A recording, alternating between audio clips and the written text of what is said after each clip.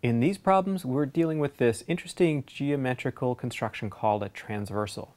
And this is this situation where you have a couple of parallel lines, and then you have another line, a transversal, which crosses both of them.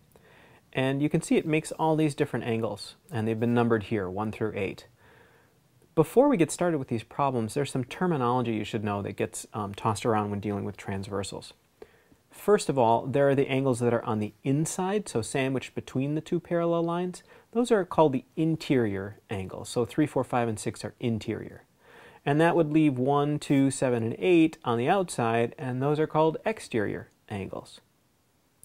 Also, angles can either be right next to each other, like 3 and 6, and those are consecutive angles, or they can be not right next to each other, across from each other here, like 3 and 5, and those are alternate angles. So 3 and 6 are consecutive interior angles, 3 and 5 are alternate interior angles, 7 and 8 are consecutive exterior angles. One other piece of terminology that you should know is what a corresponding angle is in these situations. And you can think about it this way. You've got this parallel line and then this parallel line. As this line crosses it, it creates these angles. So when it crosses this one, it makes that particular angle at 2. Well, the same angle is going to happen when it crosses 6. So 2 and 6 correspond to each other. They're corresponding angles. In the same way, 1 and 5 are corresponding angles. 4 and 8 are corresponding angles. And then another thing you should know before we start to deal with these problems is that this whole situation is actually simpler than it looks, and there are only 2 angles or angle measures in this whole thing. One clue is that you have 2 places where lines just cross each other in the shape of an X, and you probably know already that that creates pairs of what we call vertical angles. So 2 and 4 are going to have the same measure, and that's going to be exactly the same measure as 6 and 8. 1 and 3 are going to have the same measure, and that's going to be the same as the measures of 5 and 7. In addition to that, look at 1 and 2. They create a linear pair. So 1 and 2 are going to add up to 180 degrees, as will 3 and 4, 2 and 3. So once you know any one of the angles in a setup like this, you can figure out all the other ones. All right, let's take a look at the first question here. It says, identify the relationship between angle 3 and angle 6. So angle 3 and angle 6, and actually we already mentioned this, they're interior, they're right next to each other, so they're consecutive interior angles.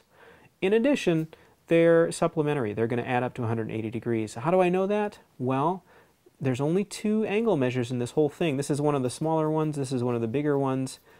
A small and a big here in this construction add up to 180 degrees.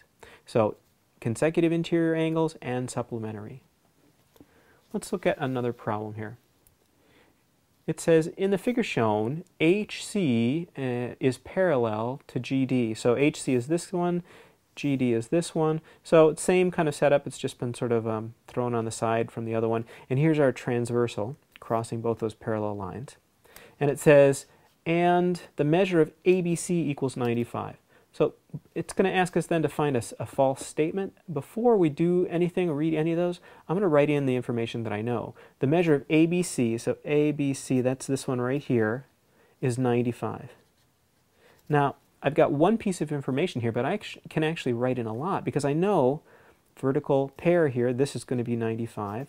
Corresponding angles, 95, 95.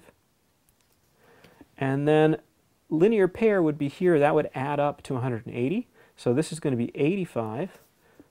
Vertical angles, 85. Corresponding angles, 85, 85.